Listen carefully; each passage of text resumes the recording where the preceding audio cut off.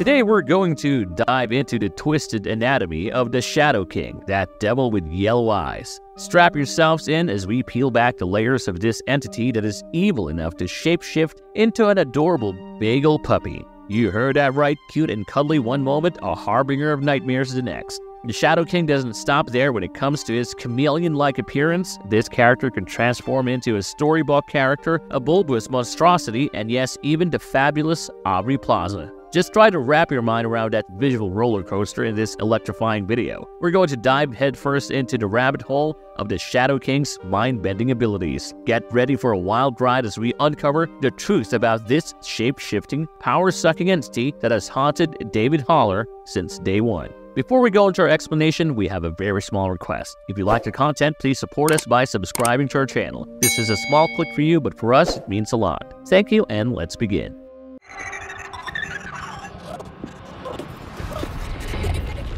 Who is Shadow King? Does Shadow King have a physical body? The Shadow King creature was born from the void of the astral plane, a demon fueled by the essence of negativity. He emerged when the first sleeping mind was struck with a chill of a nightmare. According to lore, this entity is the epitome of darkness, forged from the raw power of hate and fear. The Shadow King's history is a convoluted mess. Thanks to more retcons than a comic book convention, I'm talking a ton of details, multiple timelines, and enough head-scratching moments to make Professor Xavier's bald head jealous. Once upon a time, the Shadow King appeared in the world as a fellow named Amal Farouk. It was under this guise that he first butted heads with Professor Xavier, giving the good professor the inspiration he needed to gather a bunch of misfit mutants and call them the X-Men. In recent appearances, it's been hinted that he's not just your average bad guy. The Shadow King was portrayed as a mutant without a physical form, drifting from one host to another after his original body kicked the bucket. He likes to play mutant musical chairs, I guess, but when Amal Farouk came into the scene,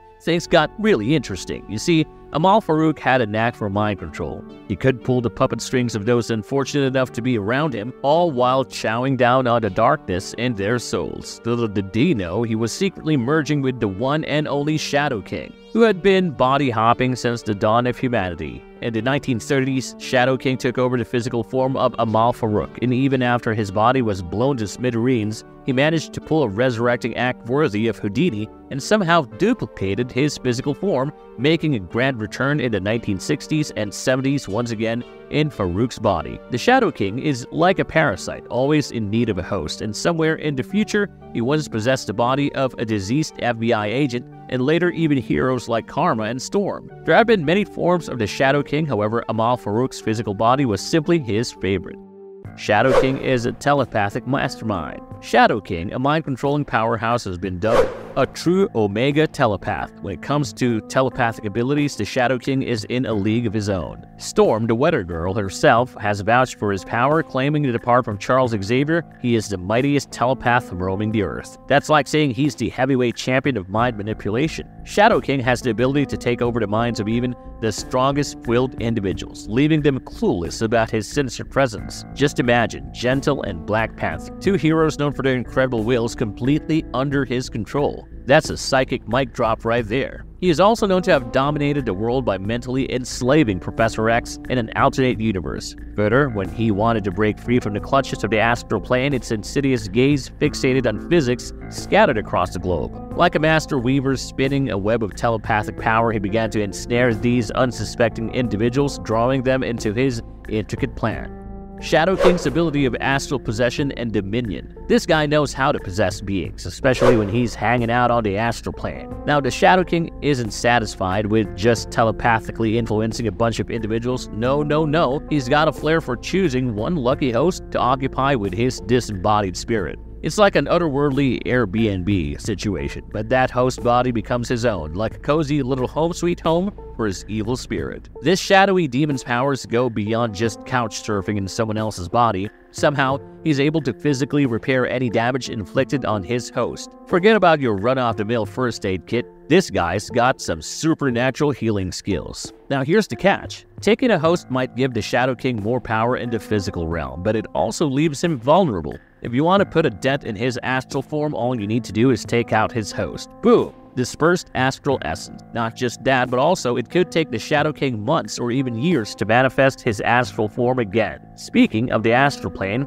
it's like the ultimate love-hate relationship for the Shadow King. It's his home and his prison, a realm of thought that he's learned to control and manipulate with finesse. Across the vast expanse of the multiverse, his physical forms have been wiped out more times than you can count. But guess what? He always manages to pop right back into the astral plane like a boomerang. However, in the Avengers vs. the X-Men, after Professor Xavier's untimely demise, it was revealed that his psyche had been trapped on the astral plane by the Shadow King. And as if that wasn't enough, he also had the powerful mutant Proteus trapped there for what felt like centuries. Looks like time really flies in the realm of thought.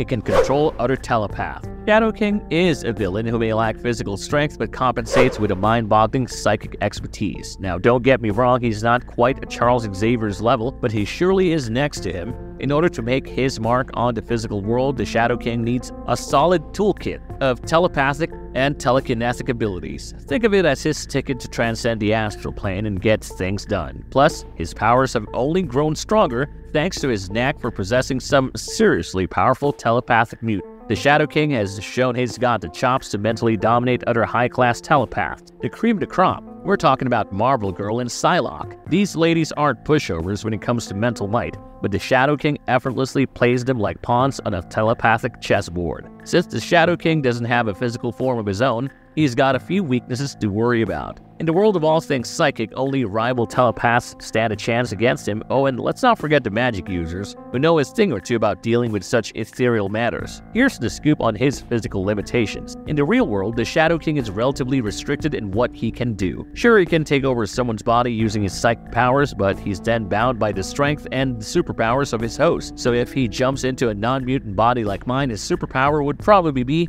sleeping.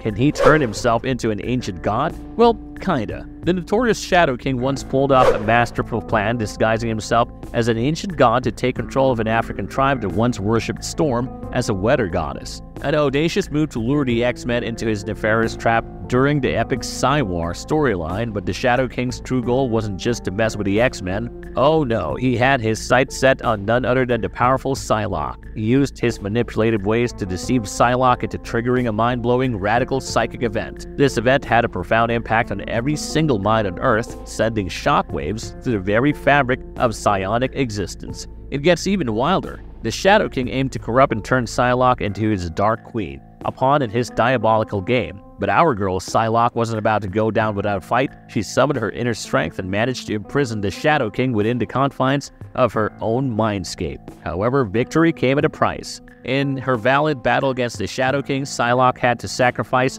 her telepathic abilities. It was a heavy blow, but she prevailed, trapping the evil entity within her own mind while bidding farewell to her once mighty telepathy. He can control an entire island? Can he control an entire island, you ask? Well, my dear nerds, let me paint you a picture of his wicked exploits. You see, after a period of laying low and nursing his wounds, after a fierce battle, the Shadow King's influence resurfaced. This time, he took possession of the body of a deceased FBI agent. And he didn't stop there. He had his sights set on even bigger prizes. First, he attempted to kidnap Storm, who had been reverted to her childhood state. But then something caught his attention, something that made his villainous heart pulse faster. David Haller, also known as Legion. This powerful mutant was on the hunt for the missing Storm. Armed with the telepathy-boosting Cerebro headset, seizing the opportunity to possess yet another superpowered psychic, the villain launched his grand attack. He not only took full control of Weir Island, the home base of X-Men ally Moira McTaggart, but he also continued to manipulate his original host Amal Farouk. With multiple powerful pawns under his control, the Shadow King came dangerously close to achieving his ultimate goal. In a thrilling twist, Mystique stepped up to the plate and shot Farouk, effectively putting an end to the Shadow King's control. However, this act had unintended consequences, leading to the mental collapse of David Haller himself, resulting in a bittersweet victory.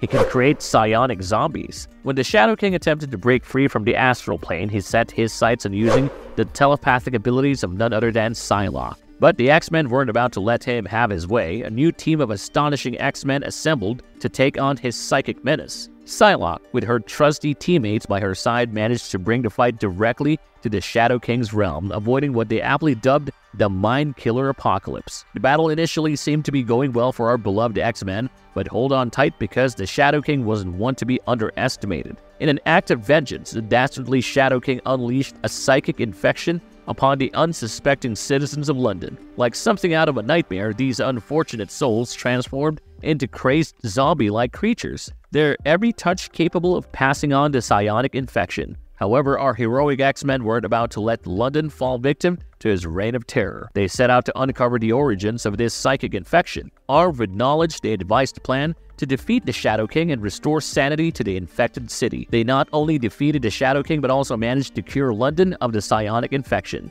So yes, the Shadow King did turn ordinary people into zombies, but not for too long.